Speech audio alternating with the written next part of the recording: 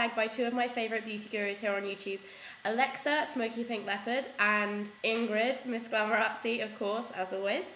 Ingrid is in this video. So yeah, it is the Beauty Guru tag, and this is actually a really, really cool thing. I'm kind of excited to do this because I get a lot of questions on my Formspring especially about how I got into making YouTube videos, what I think of it, how to get more subscribers and more views and things like that. So there's 8 questions in this, so I'm just going to get right into it and answer them for you guys. The first one is, how do you feel about getting bigger on YouTube? To be honest, it's something that's kind of like a cumulative thing. I totally did not realise this was going to happen. When I started out, I remember I put my first video up and I got, I think, maybe 50 views in the first few days, and I was blown away. Like, it was absolutely amazing. I just couldn't believe that 50 people would want to watch. It just kind of escalated from there. In the first few weeks, I think 50 subscribers, and that was like so exciting for me. I remember saying to my boyfriend, when I get 50 subscribers, like, let's go out and have like a little celebration or go for a drink or something. And then I did it again at 100, and he was like, look, this is happening so fast, we've got to stop kind of doing this, otherwise we're going to be going out for a drink every night, every time you get 50 more or whatever. So it did just kind of escalate from that, and even now I just get so excited. Every like little milestone that I reach is just like so exciting, and I still can't believe that that many people want to watch me talk about makeup and myself, and it's just so great that there's people wanting to watch me. I'm kind of like bemused by the whole thing, but it is great, and it's just exciting. Every day, like, I'm just so excited to like see all your comments and things like that. Okay, so the second question is, did you ever think you would get so many viewers? That's kind of like I answered it in the other question. These questions are kind of difficult because I'm kind of just rambling a little bit about my whole experience, but no, I never thought I would get this many views. Like I said, I was so like over the moon when 50 people watched my first video. I just couldn't believe it. It's crazy because I just don't think about the scale of some things until they're put into perspective. And I went to a concert the other weekend and my brother was there, and he looked around and said, Fleur, there's like 40,000 people here. That's like the amount of hits that you've had on some of your videos, and like that is just crazy. Or like half the amount of people there like will watch one of my videos like on a regular basis. Like, you see the amount of people that it is, and it's crazy, like insane. And I think you don't quite register how big that is, and I was just standing there like, wow, this is crazy. Like, my Mac competition video before it got deleted, annoyingly, had like 60,000 hits, which isn't a lot compared to like the huge people around there, but that is a lot for me. And I just looked around that concert thinking that was more people than were there, and it's unbelievable, like just totally unbelievable. So yeah, I didn't think that I would get as many viewers as I do. Okay, so third question, do you answer all of your comments? I don't answer all of them, but I answer most of them. I read all my comments. I've still got the settings on YouTube where I get an email every time somebody makes a comment on one of my videos. I get an email every time someone subscribes or sends me a message. So I see who subscribes, I see everyone's names, and I read through all my comments. The ones I reply to are if it's a question, or if it's saying something really sweet and I just feel like I reply. I can't reply to everything just out of time because I get like a lot of comments on my videos. If you look in the comment section in a lot of my videos, I've got like hundreds of comments in like a few days or whatever, and I just can't reply to all of them. So I do reply to the ones that are actually asking me something. Sometimes if I don't reply, it might be because if you've asked me a question like what nail varnish are you wearing or something like that, usually I'll put it in the information box of that video. So if people like ask me that question when the information's already there, sometimes I don't reply just because it's kind of a waste of time. Like, so this is a warning for anyone that if you ever want to know like what makeup I'm wearing or stuff, sometimes it's not there, sometimes I do forget to do it, but most of the time it will be in the information bar. So check down there before you like ask a question, because you might know the answer already. The best way to ask me a question that I will answer is on Formspring, because I do go through all my Formspring questions.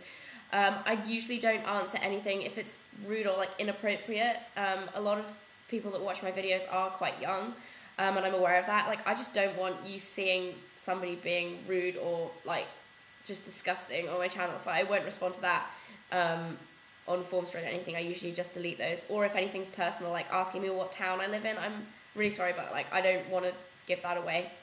So I do try and answer all the questions. Number 4 is just hate. I guess that's like, what do you think about haters and all things like that. To be honest, I've been quite lucky. I haven't had like, I know Alexa talked about like a period of hate. This is probably jinxing me and I'm probably going to get it now.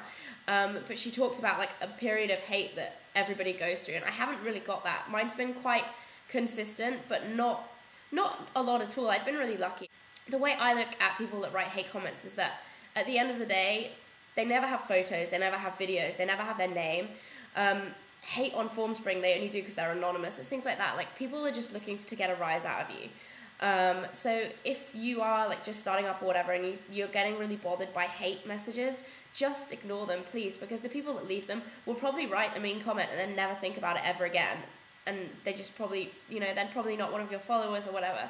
And the amount of hater comments like pales in comparison to the amount of great comments I get from you guys every day. So you just kind of have to take it with a pinch of salt. If anyone's really mean, I just delete them or block them if they're rude or like really inappropriate. But I've been like kind of lucky with hate. I say that, but like I'm like preparing myself for a massive thing after saying this. Maybe I deserve it after saying that I don't get it. I don't know. Okay, so question 5. How much time do you invest in YouTube? And a shameful amount of time. Like, anyone that makes YouTube videos will know how long they take to film, how long they take to edit, upload. I actually have quite a slow internet connection as well, so they take ages to upload.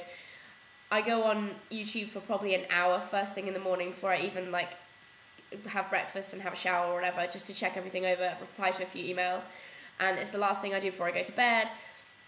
As for how long I actually spend in the daytime, it depends what I'm doing. At the moment, because I've just finished my finals at uni, I've got quite a lot of time on my hands. It's the summertime, so I'm spending quite a lot of time on YouTube, and I'm making a lot of new videos and stuff. So it's kind of like an everyday, like a big chunk of time every day. Whereas if I'm revising or if I'm taking my exams or at uni or whatever, obviously I'm not going to be able to spend so much time. But I do invest a lot of time into YouTube, and it's a big part of my life. But it's not like a chore doing it. Like, I'm sure anyone else will say if they make videos that it's just so great. Like, you getting the feedback from videos is just amazing. Like, it's just so much fun, and interacting with everyone, it's just a great community to be in, especially the beauty community, because it is so close and everybody chats to everyone, and it's just a really kind of friendly community to be involved in. Okay, number 6. Do your parents know about your channel? Yeah, they've known like right from the beginning. It was actually my mum who convinced me to start up my channel. I've been watching videos for like a year before I even started making videos, and I didn't really tell anyone about it. Not a lot of my friends are into makeup that much. They like it, but they're not like obsessive like me. So I told my mum about it one day, and she was like, "Oh my god, show me," and was so impressed by the whole thing. She was like, "You can do this. Like, why are you being so shy? Like, you should like make some videos yourself." And so she kind of inspired me to do it, and she's been kind of the one that's like pushed me to do it the whole time. So my mum's like really supportive of it. She loves the whole thing. My dad, I think, is just kind of blown away by it. He doesn't quite get it because he's a guy, and most guys are a bit dumbfounded by the whole beauty YouTube thing. But he likes it, and like pretty much everyone I know knows about it. It's not something that I hide. Like, when I first started doing it, I was kind of embarrassed at what people would think.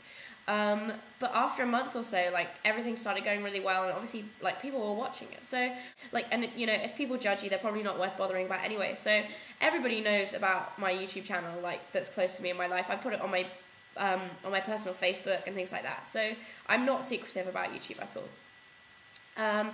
Number 7, how do you become more successful?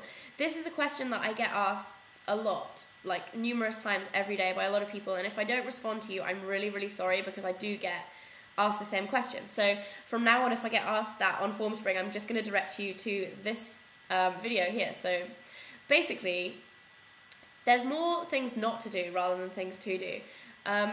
Very similar, like, I agree totally with what Alexa and Ingrid said. I'll put the links to their channel if you don't know them already. Alexa was talking about not spamming people, like posting on someone's wall, oh, sub for sub. That's just like, people, it's just not the right way to go about it, if you know what I mean. And I get a lot of emails being like, I'm starting up a new channel, I'm going to put up my first video tomorrow, can you give me a shout out? Like, I love to do that for people that I watch, and to be honest, like, I'm not going to give you a shout out if I haven't even seen your videos. Like, if you have a great channel, by all means, like, send me a message to me on Formspring or wherever in my inbox and say, you know, this is my channel, like, I'd really like it if you checked it out. And usually I do go and try out and check all these new channels. Obviously I get quite a lot of emails, so I can't do them all. But if I do like one, I'll subscribe, and, you know, if I start watching your videos and enjoying them more, then I will give you a shout out, you know what I mean? Like, I like to keep my channel very honest, and I wouldn't want to just give somebody a shout out just because they asked me. Like, I actually want to know that I enjoy watching their videos and would recommend them to all you viewers. So, that's another aspect of it. And the other side of it, which I think Ingrid stressed a lot more in her video, was that you shouldn't be doing it for the wrong reasons. And I'm going to take a little bit of a different perspective from it to the one that Ingrid did, in the fact that you've just got to be yourself in your videos, and you've got to have fun. Try and keep it regular. If you're putting up like a video every day for a week and then don't put one up for 2 months, you're not kind of like keeping on the radar of your subscribers. So if they go back every few days and you've got a video there, you're going to like keep their interest running and things like that. So it's important to keep your videos regular, just have fun with it and be yourself, and, you know, don't kind of like try and get there when you're not there already. It's all just a cumulative process, like I said before, and, you know, you'd be surprised if you just give it some time. It does take time. You're not gonna just instantly like go bang and you're there and everyone's seen you. Like, it takes time for people to notice you online and things like that. Another great way is just to get more involved with the community as a whole. Like, set up a Twitter account, a Formspring account. Make sure you're keeping in touch with all the people that watch you, all other beauty gurus. You make friends, and it's all just a load of fun. So you do have to keep it fun and lighthearted, and just try and enjoy yourself. And that's the only real advice that I've got to give about how I got more subscribers and more views and things. And the last question is, what do you love about YouTube? I think the best thing about YouTube for me has been meeting people who have like a similar interest in makeup, especially people like Ingrid, who I've actually been in contact with for quite a while now, and you kind of become friends, and it's really great. One downfall is the fact that most people that I've made better friends with on YouTube have been in America, and I can't meet up with them. I've met some really, really lovely girls that are in the UK, but most of them are actually bloggers rather than YouTube girls. So yeah, it's kind of annoying that it is so international, because obviously I'd love to go and meet them, but the world is such a big place, and it's expensive to go to America. So yeah, that is the downfall. But I just love the whole community as well. I've said this already again, but the beauty community is just such a huge and involving kind of community to be part of. It's so great. So this has been my beauty guru tag. It's kind of just like my YouTube story, really. I'll put a list of a few people that I tag below, but if you see this and you want to do it, then I'd love to see it. So I will speak to you soon, guys.